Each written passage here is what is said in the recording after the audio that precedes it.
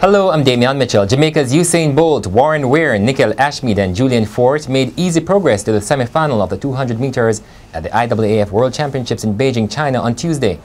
Meanwhile, Christine Day, Stephanie McPherson, Noveline Williams-Mills and Sharika Jackson will represent Jamaica in Thursday's final of the women's 400 meters. And Bolt has used Instagram to request a producer for a man video recorded paying him a musical tribute. He also says he will buy a drum set for a boy who was filmed using a knife in the tribute. The NWC says schools in the corporate area served by the Hope and Mona water systems might get water every other day when the academic year starts on September 7. A court has ordered Kingston Container Terminal Services to pay $9 million to employee Ryan Henry, who was injured on the job in 2007.